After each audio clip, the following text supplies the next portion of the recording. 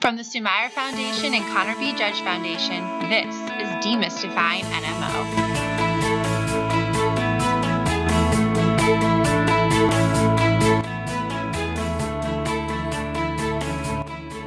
Welcome back to Demystifying NMO. I'm Chelsey with the Connor B. Judge Foundation.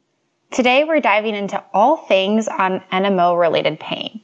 I'm grateful to have Dr. Shamik Bhattacharyya, MD, neurologist at Brigham and Women's Hospital and assistant professor of neurology at Harvard Medical School. We'll cover pain prevalence in NMO, a bit of the science behind it, and then walk into the different types of pain those with NMO may experience. Dr. Bhattacharyya will share treatment goals and how to manage NMO pain and offer complementary treatment approaches as well. So let's get to it. Dr. Bhattacharyya, thank you so much for being on our episode today. The pod's really happy to have you. Could you give us a little bit of context on how you see NMO patients in relation to their pain management? First of all, it's great to be here and to talk about pain with patients and family members who might suffer from NMO. I'm personally a neurologist at Brigham and Women's Hospital and a faculty member at Harvard Medical School. I'm part of the clinic at Brigham and Women's Hospital, which sees patients with inflammatory spinal cord disorders, of which NMO is a major part. As we treat patients with NMO, there are two phases. The first is the acute phase where patients get diagnosed and put on immune suppressive therapies. But in the chronic phase, as we follow up over time, pain becomes one of the primary symptoms, and dealing with it and managing it is about as important as dealing with the immune suppressing medications themselves. Thank you. Yeah, I think that's really important, and that's why we wanted to have an episode wholly focused on pain. And so, as you were saying, since pain can be such a main element or symptom of a patient's NMO, how prevalent is it exactly? There are about two series which look at pain and its prevalence in neuromyelitis optica. And although the numbers are not absolute in terms of very large series, it looks like more than 80% of patients with NMO deal with some type of pain that's constant and interferes with their life. Wow, 80% is quite a lot. And correct me if I'm wrong, is that on par with related diseases like multiple sclerosis, or is that higher? It's higher than multiple sclerosis. I think it is probably on par with chronic spinal cord injury from trauma. Okay. But it is more than multiple sclerosis. And then, as you said, if it's on par with these spinal cord injury patients compared to MS, is that then because NMO has such an effect on the spinal cord, in contrast to, in general, what we see with MS patients? Okay. This is a very interesting question of why pain becomes such a prominent feature in neuromyelitis optica, and what are the differences in the disease that cause it. There might be a few reasons. The first is that what we know, just extrapolating from spinal cord injury literature, is that injuries which affect the central gray matter of the spinal cord tend to cause more chronic pain than injuries to the white matter, which are the tracts traveling up and down the spinal cord. And because NMO is inflammatory disease that often causes the central part of the spinal cord to be injured, it's speculated that that may be a primary driver for the chronic pain in NMO.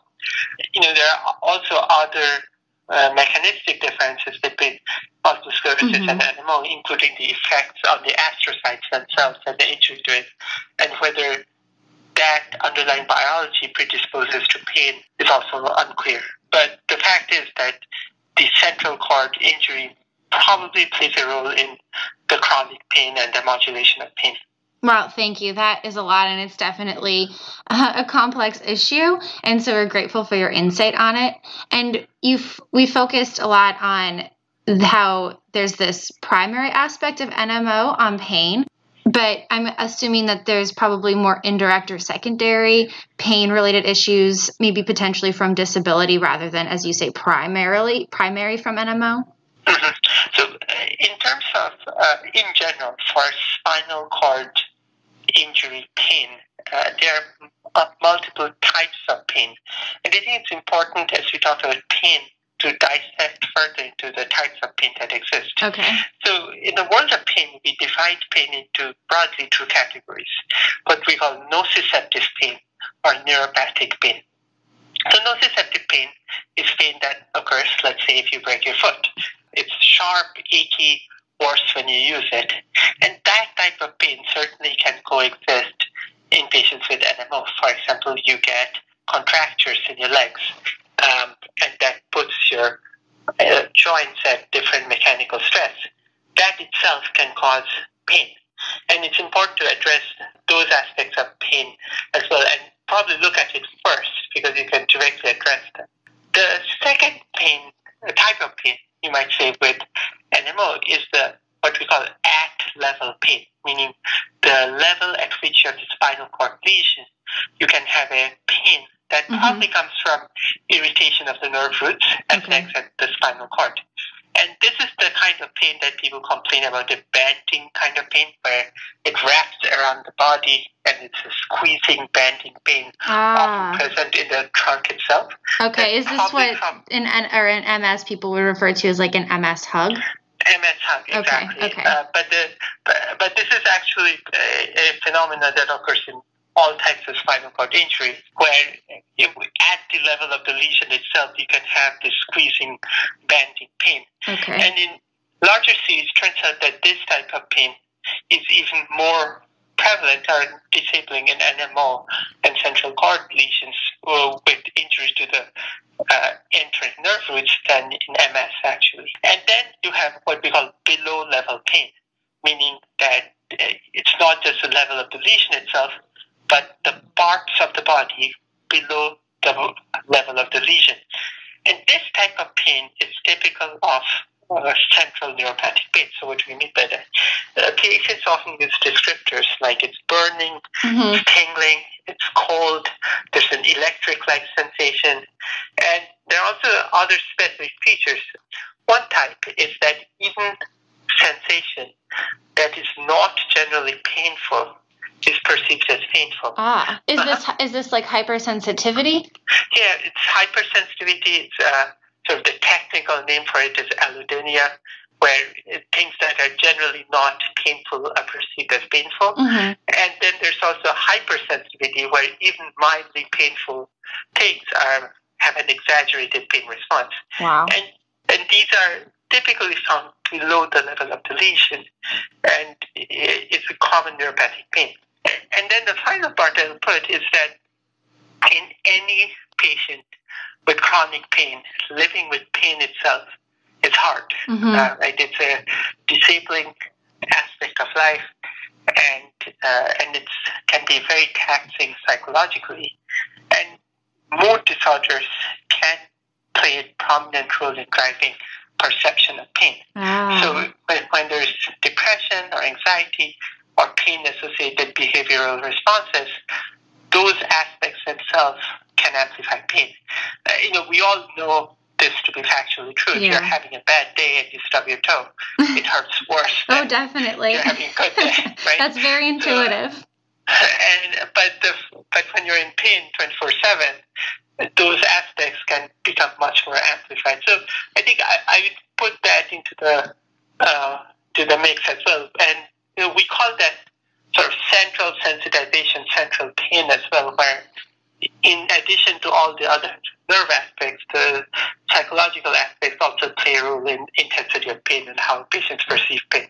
Wow. So just as a quick review, so there's direct effects of NMO that cause pain based off of the underlying pathology. Then there's these below surface contributions as well to pain. And then on top of all of that, there's these other psychosocial issues as well, or behavioral aspects, including depression, that can just elevate the pain. That's right. Wow. And when I've seen patients like my brother, when they seem to complain over experience, really similar to what you've also described, I know they talk about like different, like in layman's terms, there are different types of pain, the burning that you've described through their legs and body. And then I know there's different types as well, like spasticity and rigidity. And I know there's more on top of that as well. Can you talk a little bit about that? Yeah, absolutely. So, one of the consequences of spinal cord injury is spasticity and spasms. And especially in NMO, you can have what we call painful tonic spasms, where you have these the clenching of the muscles with excruciating pain on top of it. So that's another cause of pain. And the stiffness in the muscles themselves can become exhausting and literally feel painful that the muscles are so stiff.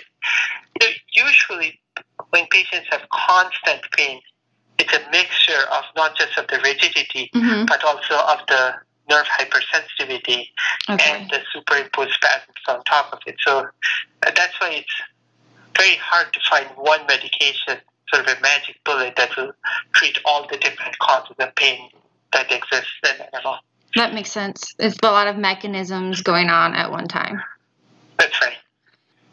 And if I could make one other point about pain in NMO, and this is actually true for spinal cord injury, is that the nature of the pain evolves with time. So when you have an acute relapse, you might have, for example, cold sensitivity, where if something cold touches your foot, it feels uncomfortable.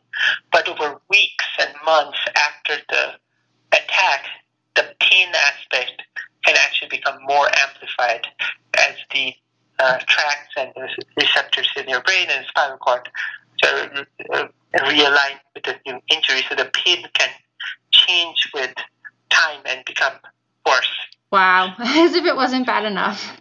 That's right. So patients can experience all these different kinds of pain that have all these different types of mechanisms, which makes it really complex to treat. And I also know that the pain can get worse, as all MS and NMO symptoms can get worse when they get heated up. And what's that called again? Utas phenomenon? It's called Utas phenomenon. This phenomenon is probably most relevant for multiple sclerosis, where we think that in axons that are demyelinated, just an elevated temperature itself will cause decrease in the function of the nerves themselves. So you might have worsening weakness, worsening strength while walking, and other things while if it's a hot day.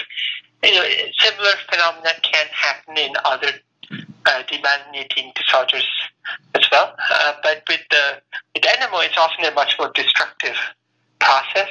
So the Utas can be a part of it, but it's probably less profound than it is in MS. Basically, because with NMO, they're already experiencing, like you said, it's so destructive, such higher levels of pain that it can't go up anymore. Well, maybe. That's part of it. But temperature sensitivity is common in most neuropathic pain syndromes. So some patients have worsening heat sensitivity, others have cold sensitivity. So I think that itself also plays a role. Okay. So getting back to how complex all of this is, and you kind of already made reference to it, that because it's so complex and there's all these different types of pain, there's not like one magic bullet to treating it. But based on what we do know and the treatments that are available, what do you as a neurologist try to do to help manage NMO-related pain?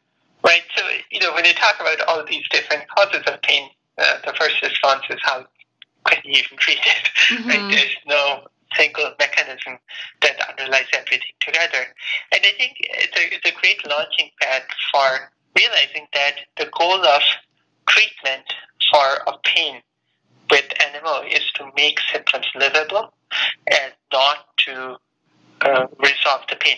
It would be great if we could, right? If we could bring the pain down from, let's say, 7 out of 10 to 0 out of 10, that'd be fantastic. But unfortunately, most of our medications have far less potent effects. The benefits are much more modest, and the conversation really begins with thinking about the goals of treatment, and the treatment is to make sure that you can function and you can do the things that make life enjoyable for you and accomplish them. But the pain will probably still be there at some level. So thank you for saying that. I think that that's very sobering, and I think that most NMO patients would definitely agree with you. But I also think it's just important to recognize, because I think so much of it is about managing expectations, and right. And if you think that you're going to take something and it's going to make you feel completely better, and it doesn't, then you might think that it's pointless, and you might not take it, even though it is providing you some degree of benefit. That's right. And I think that's why we try to set expectations early, because otherwise as you said, you're not going to continue taking the medicine. It's not working. So in terms of pain management, I think the best centers which do this well actually have both pharmacologic and non-pharmacologic ways to manage pain that begin in parallel at the same time. Okay. Right. So we can talk about the pharmacologic and non-pharmacologic aspects first. So for the pharmacologic aspects of pain management, we don't have large trials for pain that are specific to neuromyelitis optica. Mm-hmm. We extrapolate from clinical trials that looked at pain management in chronic spinal cord injury as well as in other causes of neuropathic pain. Okay. Now, just broadly speaking, in the world of neuropathic pain, there are 4 classes of first-line pain medication. And so those medications are, and all of the patients with NMO are likely familiar with some trials of this. So the 4 medications are pregabalin, goes by the brand name of Lyrica. It probably has the largest trial that has looked at chronic spinal cord injury pain and with beneficial effects. And related medicine, that would be gabapentin, would be the second first-line medicine. There's less data for chronic spinal cord injury, but from clinical experience, it is probably effective. Then the other 2 medications are the tricyclic antidepressants, the amitriptyline or nortriptyline. These are older medications, and they don't have significant trial data underlying their use, but based on common use from neuropathic pain, they are appropriate medications. And the final medication is duloxetine, which also has a mixed serotonin norepinephrine mode of action and has demonstrated benefit in neuropathic pain generally. So these are our sort of 4 first-line go-to medications, and it is reasonable to trial one of these medications or combinations of the medications to decrease the neuropathic pain. And I think this is where understanding the pain descriptors matters. If the patient says that, the burning, tingling, the electric aspects of pain are the ones that hurt the most, then I'll probably start with Lyrica. On the other hand, if the patient says that, it's painful spasms that I get, they are what hurts the most. In those cases, I'd probably start with a skeletal muscle relaxant, such as baclofen, cyclopenzaprine, and others, which relax the muscles. Interestingly, some of the older anti-seizure medications, such as carbamazepine, also goes by the name Tegretol, or oxcarbazepine, have benefit in clinical use in treating the painful spasms. Okay, so it sounds like there's at least 4 of these main, as you're saying, like first-line options, and it's really going to be tailored based off of a patient's individual pain needs. That's right. Okay. And, just to broach the subject, because it's clinically relevant and has become such a problem in our country, is with narcotics, particularly opioids, and patients, coming and having legitimate chronic pain and trying to manage it to live, but also not wanting to create a dependency or a substance disorder. Do you have any insight on that? Right. So I think the opioids have excellent pain relief properties when used in a short run, but they do not perform as well when used in the long run in different categories of pain. We saw this most recently in a very large trial in the VA population, which looked at opioid treatment for pain in both low back pain and knee pain. And these are conditions where if you give opiates, patients feel better in the next few hours because it's a very defined cause of pain.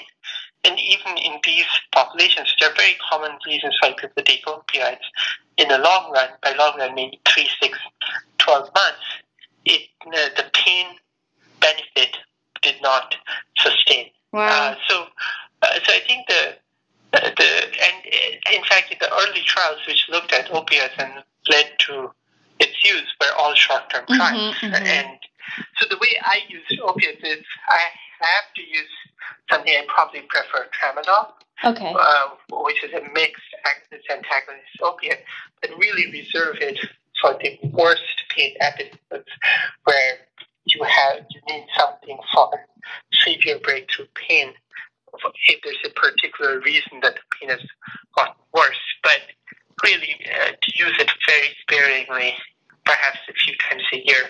But should not be the backbone of the pain regimen to be for chronic pain management.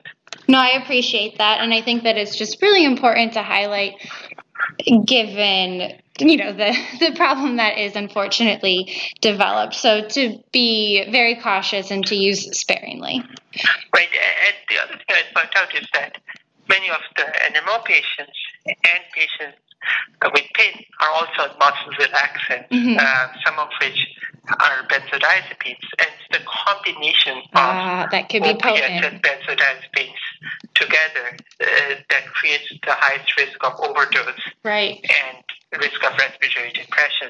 So I think the NMO population, particularly in patients with neurologic injuries who may have spasms and are muscle relaxants, are especially vulnerable. Yes, and as you had highlighted before, if patients are having any kind of behavioral issue as well with depression or anxiety, in combination potentially could increase their susceptibility for poor outcome. That's right. Yes. Well, thank you so much for having, I think, that more sensitive conversation with me, but I thought was important to bring up. And so when you talked about, I think we covered the pharmacological pain management, and you said that there's also non-pharmacological management as well. Right. And I think the non-pharmacologic piece is probably just as important and really needs to be done in parallel with the pharmacologic piece. The first aspect is muscle stretching, right? So when we talk about muscle spasms, muscle rigidity, actually it turns out that if you stretch the muscle regularly through the full range of motion, it can decrease the intensity of the spasms and can decrease the tendency to form contractures, for example, and worsening pain. So exercise regimen that you do every day that improves muscle relaxation and improves the tension in the muscle is important as a core feature of pain management. Now, the same thing goes for aerobic exercises as well. And having an exercise regimen in place also decreases the intensity of pain. And so I think these are often parts that are hard to do when you're in pain, but are important to do because it decreases the need for medications and also provides another way for pain management that's actually good overall as well. Right. The other parts are acupuncture. Actually have a benefit in other forms of neuropathic pain. So when things are, when we're in the hard spot where the medications are hard to tolerate, I sometimes often recommend acupuncture. So unfortunately, in the U.S., many insurances do not cover acupuncture therapy, and it's not an approved mode of therapy. But there are now so many facilities, and you can ask around, and the pricing is very variable depending on where you get it. So I think most people can find an affordable location where you can get acupuncture and at least see if it helps your pain feel better. Oh, wow, that seems promising. In addition, I think there are all types of massage therapy, manipulation therapy, which are less testing, but I've had individual patients tell me that they are just as helpful as taking caloric every day. Oh, wow. I mean, I could understand. I think it's intuitive that if you're doing something that is relaxing and calming, that might be able to help you manage your pain. But I think that, it's really interesting to me to hear that maybe it's just as much benefit as one of the medications. Mm-hmm. And that's why I think that when we're talking about pain management, having a comprehensive strategy which synchronously uses medications, puts in an exercise regimen, perhaps incorporates early on physical therapy and massage or acupuncture as needed. I think all of those things help achieve a better outcome. I think, and again, because when we talk about sensitive topics, at the same time, it's important to think about whether the patient needs to see a pain psychologist early on as well. I think in our pain management group, there are pain psychologists embedded with the pain group. And one of the things that predicts worse outcomes to any therapy is what we call pain catastrophization, where you feel that this pain is ending my life, I cannot function with the pain. And so if you change your attitude towards how the pain is changing your life, that itself can decrease the intensity of the perception of pain. And I think it's important to understand that this does not invalidate their suffering or the intensity of the pain. We're talking about ways in which we can make the pain less empiric and improve patients' function. So I think that's having a pain psychologist accessible and using a pain psychologist early without the stigma of thinking that this means my doctor is telling me that I'm depressed and I need to see a therapist. I think those conversations, having them early, are helpful. No, I think that makes so much sense. And I think just being diagnosed with a chronic neurological disease can be really hard to overcome. And so I think how you're going to learn to manage it, including with pain, is really important. I was curious your thoughts. I had heard of some patients also seeking out cryotherapy to help with symptomatic management. Do you know anything about that or have any thoughts? Well, it's definitely something that's offered. I have patients who do it and claim that they feel much better. I don't no think science. There's not a lot of science. I think the same thing personal goals for using TENS units, right? You can buy them online or at the store. Oh, I'm sorry, what was it? TENS This units? is the TENS, TENS. Oh, okay. It's a cutaneous electrical nerve stimulation. They're quite popular. But, in randomized reviews of these modulatory therapies, there's no clear signal that it helps. Okay. But the problem with the aggregate data is that there can be individual patients who have substantial benefit that may not be reflected. So, I think as long as there's not no harm. A lot of harm to the therapy, I actually ask and encourage my patients to ask around. If the patient feels invested that this might work, that might have even better predictor of the therapy working. You mean like if the patient is believing in the therapy, maybe there's just, okay. Yeah, well, and basically if it doesn't hurt you and it's working for you, then do it. Then do it. And I know that the masses definitely will want to hear this next question, so it kind of in a similar thread.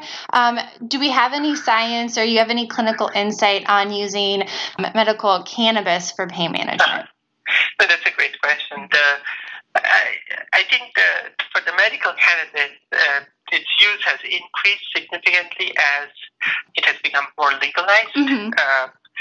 For example, in Massachusetts, we have seen increased use of medical cannabis in the last few years. And my sense is that, its benefits are modest as well, just as with the other neuropathic pain medications. Okay. And it probably helps the most when there are spasms as part of the pain syndrome. Okay. When there is the burning, tingling kind of pain, it is less effective. That's might experience. But when there are severe spasms, I think it's probably an effective medication. And I have many patients using it as well. So Okay. I think, as with the other medications, It's not a cure. With the modest expectation, it will help modestly, and it might help. Yeah, okay. Well, thank you. I really appreciate your insight on that. And then I just have one final question. It's more related to these non-pharmacological mechanisms. But you had said that aerobic exercise is also important as a lifestyle modification. What about yoga and mindfulness? I definitely encourage yoga and mindfulness. For the yoga, it improves the stretching and the range of motion exercises. And for the mindfulness, we know that mindfulness exercises can significantly improve pain levels, no matter what the cause of the underlying pain is, whether it's cancer-related pain, whether it's neuropathic pain from chronic injury. And I think this gets at the fact that chronic pain and its evolution is based not only on the site of the lesion, but also how your brain processes pain.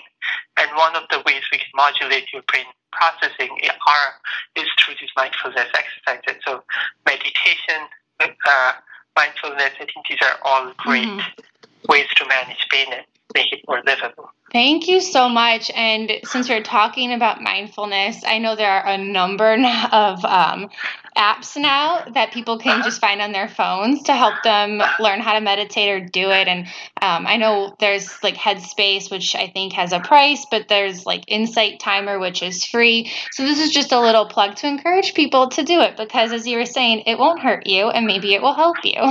Right. It will certainly help your mood, which will go a long way in helping your pain as well. Thank you so much for joining me today on our pod. I learned a lot from this, and I know that the NMO community in general will as well. So thank you so much for taking time out of your very busy schedule, especially during the era of COVID. We are very grateful. Thanks for having me. It's always great to talk to the broader community and hope this is helpful. I hope you also all learned from that episode. I certainly did. We discussed with Dr. Bhattacharya that NMO patients experience pain with prevalence of about 80%. We talked a bit about the why or the science behind NMO patients experiencing pain and how it's different from MS. And we talked about the different types of pain patients with NMO experience as well. Dr. Bhattacharya also shared treatment goals that all manages patient expectation to make pain tolerable and improve quality of life, to learn how to live with the pain, because unfortunately, there's no magic bullet for NMO pain. We talked about types of treatment, including pharmacologic and non-pharmacologic interventions, which can include physical therapy and exercise. We also discussed complementary treatments, which Dr. Bhattacharya said can be considered, just making sure that they're doing no harm. And these kinds of complementary treatments can include acupuncture and a pain psychologist. Dr. Bhattacharya also answered questions on cryotherapy, medical cannabis, yoga, and mindfulness as strategies for pain management. So we hope you take this information with you and help it empower you. Thank you so much, and hope you stay tuned for our last episode of our season 1, which will be out in a few weeks.